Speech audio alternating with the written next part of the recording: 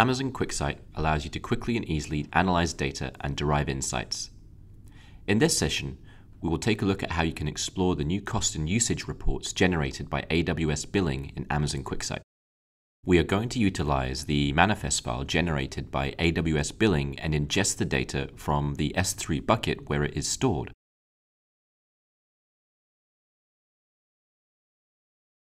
Once we do this, we can take a peek at the data by going through the data prep flow, where we could select or deselect fields in the data set, rename these fields, or add filters. Let's name the data set and get started with our analysis. First, let's analyze the use of AWS products in our account. We click on the product code and the unblended cost fields and let Autograph do its magic. Autograph creates a bar graph, being the best representation of this data. Given that the costs represent a dollar amount, let's change formatting on that field.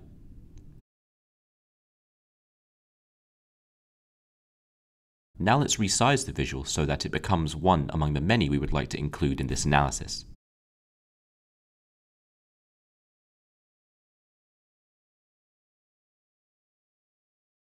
Let's now focus on the primary driver of costs, which seems to be EC2. Simply clicking and focusing on EC2 in a new visual lets us easily create a filter on this product. Notice that the filter option contains a list of the values that constitute the product code category, allowing us to add more visuals if needed. Now let's pivot this chart to take a look at the distribution of costs within EC2.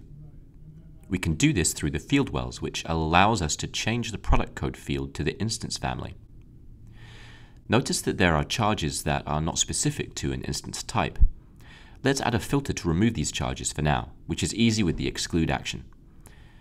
Now let's add costs to this graph, which lets us view the distribution of costs by instance family. For a quick visual overview of this breakdown, let's make this a pie chart and position it right beside our first visual.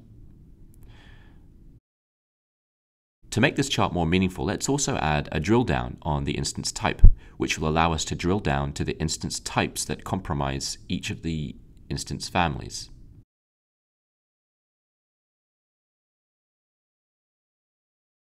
From our analysis so far, it is clear that memory-optimized instances constitute the bulk of our EC2 spend. Let's now take a look at optimization opportunities. First, let's look at the pattern of monthly spend by instance type. To do this, let's create a visual that displays spend over time. Notice that Autograph automatically switches to a line chart when we look at this data. Let's reuse filters that we had previously created to narrow this down to EC2 costs and then pivot the chart to display information at the instance type level. Let's also switch to a stacked bar chart to help us quickly identify the trends in the data. We see that usage across instances has been steady, with some event in the middle of the month that caused an overall drop. However, there are some instance types where usage has been growing, for example, the R32XL.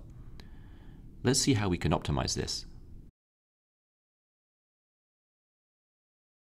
To look at optimization possibilities, let's explore our current reserve pricing setup by creating a graph of usage by instance types and pricing term.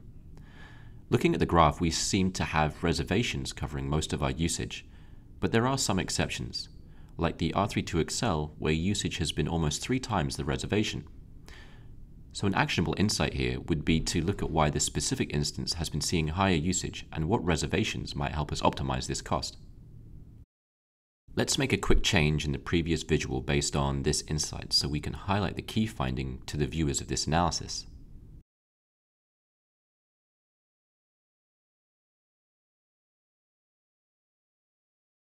Now that we have analyzed this data, we can share it either as an analysis to enable collaboration or as a read-only dashboard for consumption.